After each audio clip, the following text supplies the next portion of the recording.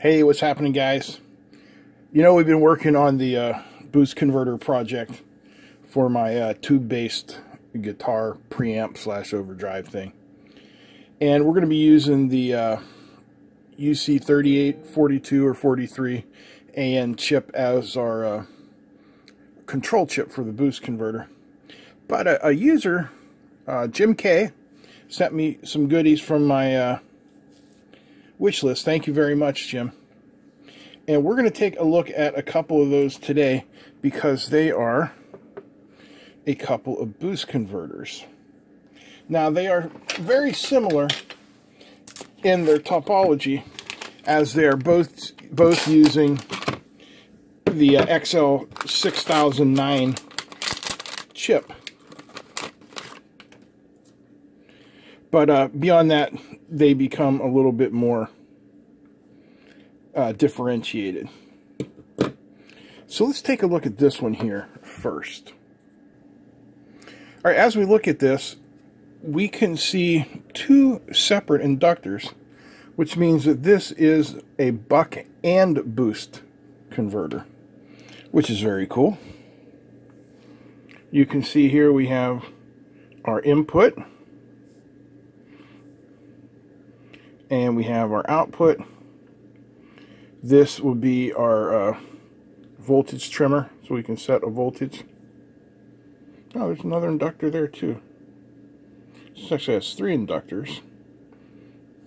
Anyway, here is our the XL6009. This is the controller chip.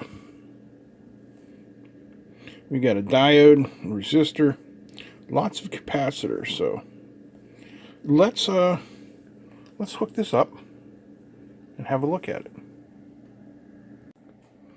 Alright, so for a load, I've got this tungsten halogen lamp. This is a 120 volt DC lamp.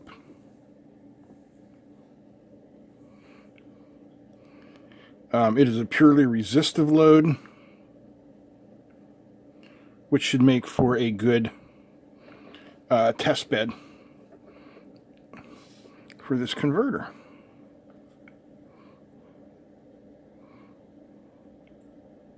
At least in my opinion. I'm sure somebody out there is going to say, well, you'd want an inductive load to truly test it. Maybe. But I think we can get by pretty well just by using a resistive load. Alright, let's get that out of there. Now, bring in the power supply, which I've got set at its maximum right now at 32 volts, 6 amp. And if I, I'm sure we're on, yeah, we're on. If I just touch these, you can see it glows. So we're pretty good there. We know that 32 volts will light the lamp. It's not going to make it super bright, but it will light it. And let's bring in, oh, a meter. And let me find some clips for the end. Alright, let's get her hooked up here.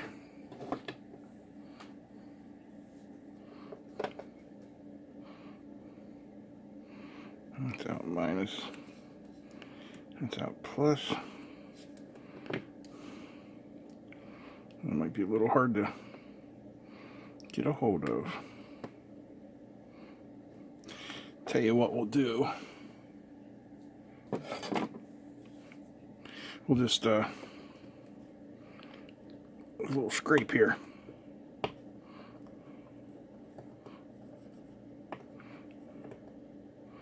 Expose some of that wire.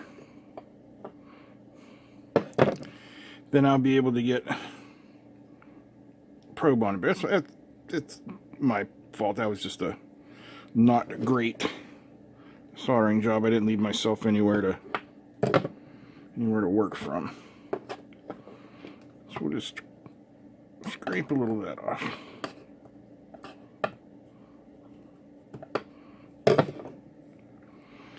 And that'll give us some access to the wire.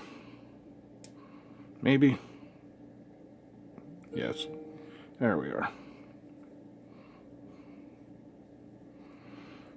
Now we can put our leads on there and get an accurate measurement of what is going on. Okay, so out minus, out plus.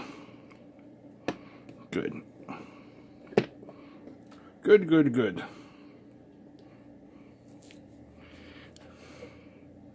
Then we can hook up the power supply. According to the specs on this, the input voltage is from 5 to 32 volts in. So in minus, in plus. Now we'll set my power supply.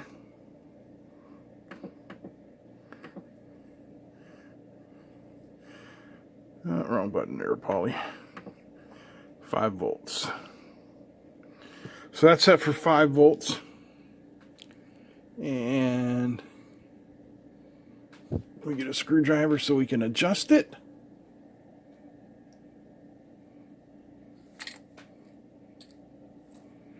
I swear I just saw the right screwdriver now. Oh, grab the wrong one. Come on. Alright, there we go. So we'll power up the power supply. We got 5 volts going in. We have 16.92 coming out. And if you look there, we've got a little bit of light. Now the power supply is outputting 1.353 amps. Let's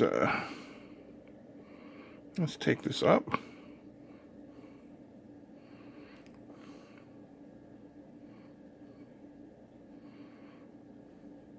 So we get around 20 volts or so. We're at 1.73 amps out.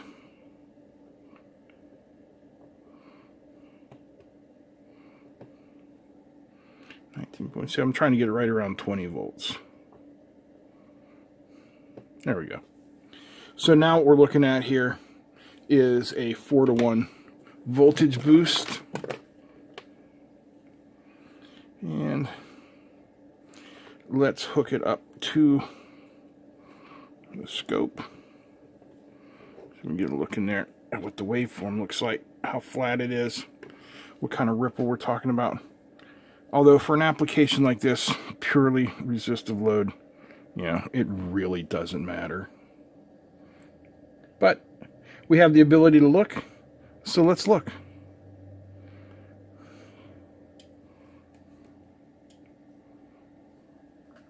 All right, let me bring you down here to see the scope.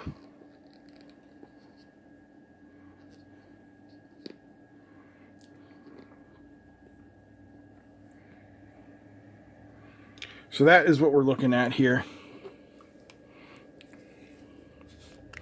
You can see frequencies looking like around 700 kilohertz, but then here we're seeing like 400 kilohertz.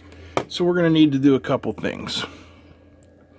First, let's make sure we're AC coupled, which we are. Our probe is on 10x,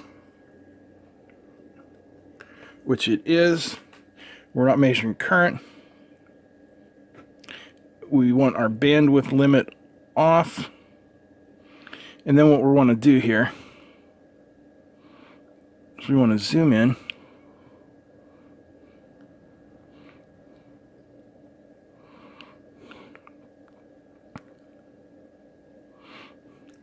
And now we're actually seeing the pulses.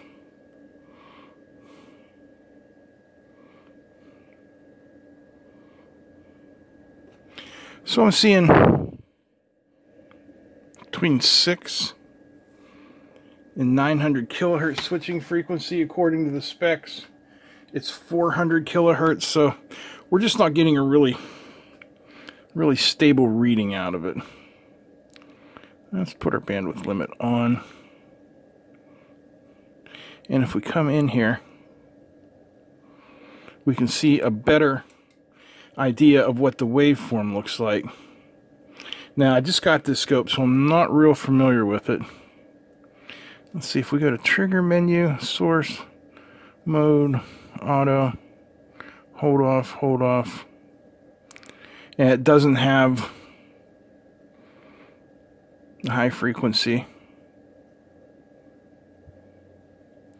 filtering, which is what I was looking for. You crush at 20 megahertz. Okay. But that's giving us a look at it. Now, take the scope off of it here. And again, we are still outputting. Whoa, hello. Sorry about that. 20 volts out. And, yeah. We're outputting 5 volts into the boost converter. Let's bump it up a little bit. Let's take it up to 10 volts. And you can see here, we're still at 20 volts out. And our current has decreased to 845 milliamps, which is what you would expect, because what we're seeing here is Ohm's law at work. Even though we're messing with the voltage, the power is staying constant, which means voltage goes up, current goes down, or vice versa, one way or the other. Alright, so let's take it back down to 5 volts. Which it says is the minimum input, or input voltage. We're at 20 volts out.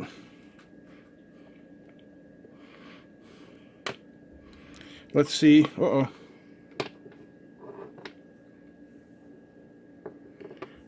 Let's see how high we can crank that voltage up. According to the specs, 32 volts out should be the maximum.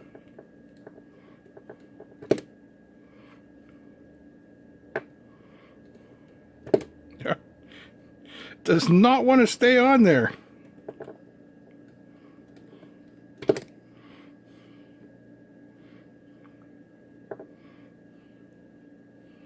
Nope. 21, 23. Looks like we're getting a maximum of right around 23 volts on this, which is fine. And that's giving us 3 amps. I'm going to power it off. So we've had a good look at it, and we see how it works. Let's take a look at that XL6009 chip and see what makes it tick. Alright, so we're looking here at the data sheet for the XL6009. And just some key points here. You can see it is 400 kilohertz, 60 volt, 4 amp switching current, buck boost inverting DC-DC converter. Well, it's the switch for the DC-DC converters, not the whole thing.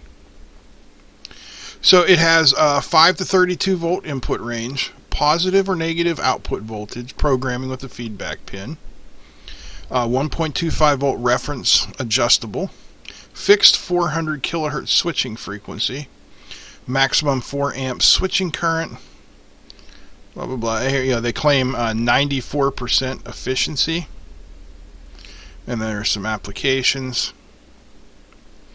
You can see the pins we have here. We have the ground pin, the enable pin, the switch pin, V-in, and the feedback. That's what makes this really nice, is this is just a 5-pin device, and it gives you all of that. So if we look here, it is the switch for your boost converter. So we've looked at the boost converter circuit many times. What we have here is the inductor and the switch going to ground. So we have this circuit. The current is going like this. Well, hold on. Current is going from V in through the inductor, When the switch is closed, it goes through the switch and to ground. That basically charges the inductor, allowing it to form its magnetic field. Then, when the switch is open, the current flows this direction and down to ground. Because with this switch open, there's no way for it to go through there. So there's no way for it to build up the charge. It then discharges, and it helps to boost up this capacitor here and this capacitor here, boosting the voltage. Basically, what you're doing here with this is you're opening and closing a switch. Think of this, there's a switch here. When you close it, the circuit flows in this direction. When you open it, it flows in this direction, bypassing the switch, causing that magnetic field in the inductor to build up and then discharge. We have a diode here to prevent feedback, which means the current can only go in this direction. And that's the way the boost converter works. It's not a difficult circuit to understand. There are some of the absolute maximum ratings, and then we have our minimum, maximum, and our typical ratings.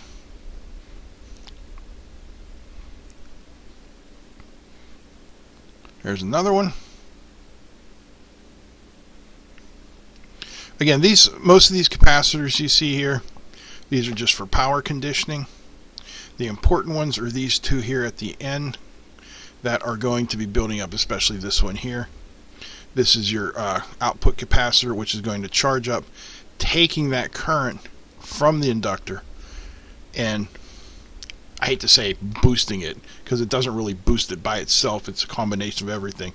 It stores it and discharges it. So, alright, I'm rambling. Let me stop. So I want to thank Jim K again for sending these in. These are really nice. There's some other stuff he sent us we're going to take a look at too. But I wanted to show you guys this one just to give you a peek of what the boost converter looks like in, a more professional version than what I've shown you in the past here. This is basically the same thing. We're doing the same thing here. There's our output capacitor, there's our output capacitor, there's our inductor, there's our inductor, there's our MOSFET. The MOSFET's built into the XL6009. We have the feedback resistor. Yeah. So, beginning of the new year, 2021, we'll be moving along on the boost converter project. I hope you guys enjoyed this. If you did, please give me a thumbs up. Feel free to comment, share, and don't forget to subscribe. Big thanks to all the patrons. Big thanks to Jim K for supporting the channel. Sure do appreciate it. Appreciate every one of you guys who watch and have supported us so far in our first 4 years. I hope you're around for the next 4 years. I hope I'm around for the next 4 years. I'm rambling again. That's it. I'm out. Peace.